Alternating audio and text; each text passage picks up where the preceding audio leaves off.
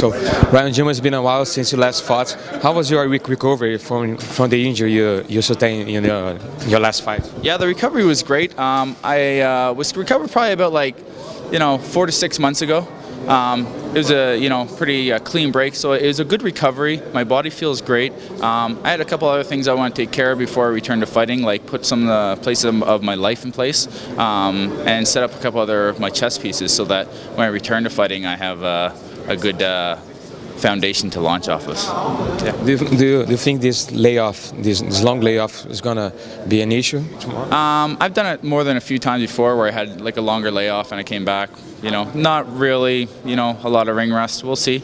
I mean, I fought before like a couple weeks on top of each other, when I had ring rust there and I felt worse there, as opposed to sometimes I had like an 11-month layoff. So it's really impossible to tell until you get in there. I've trained very hard. I've prepared very, very, very thoroughly, and I feel good about this fight. What have you learned at that fight against OSP? OSP, I think I just need to be more aggressive, more active. I have some pretty powerful striking, obviously, in my record and my work that I've left behind me. I just need to start using it more. I just need to get busier and take more control of the fights.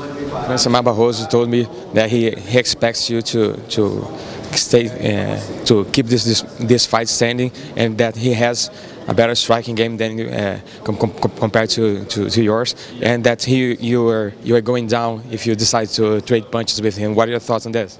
I think that's just him talking, and I think if you look at our body of work, you can tell that that's obviously a fallacious statement, and we'll have a little fun on Saturday night. How do you see this game and this matchup?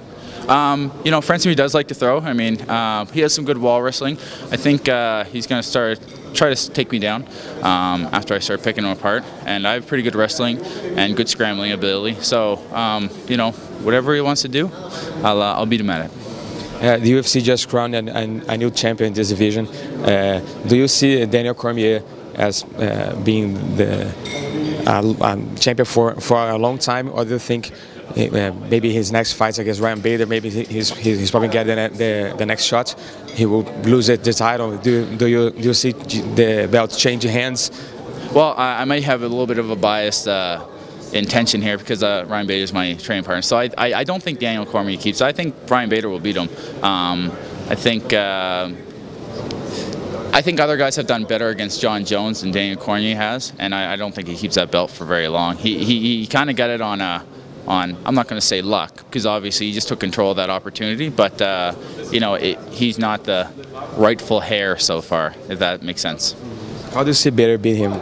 I think he can stop his wrestling, and I think his striking has really improved, and he's got an incredible amount of endurance. I think Bader is actually a better athlete. Dan Cormier has done better on the wrestling circuit, but I actually think Bader is probably a better athlete, a little bit stronger, a little bit more of a physical test than what Daniel Cormier would be. So I think he beats him. And how did you see the UFC decision to strip Jon Jones for everything that happened outside the Octagon? It's a difficult situation. Other athletes in other sports have done sometimes worse or as bad, not gotten as much. I don't think we're at that point, or it's not a team sport, so individuals stand out a little bit more, and his individual actions were quite prominent, and it's not like it's a one-time offense. This has been something that has been obviously a problem in his life. So I think it was probably the proper decision. They needed to make a statement with him, and it's probably proper they did.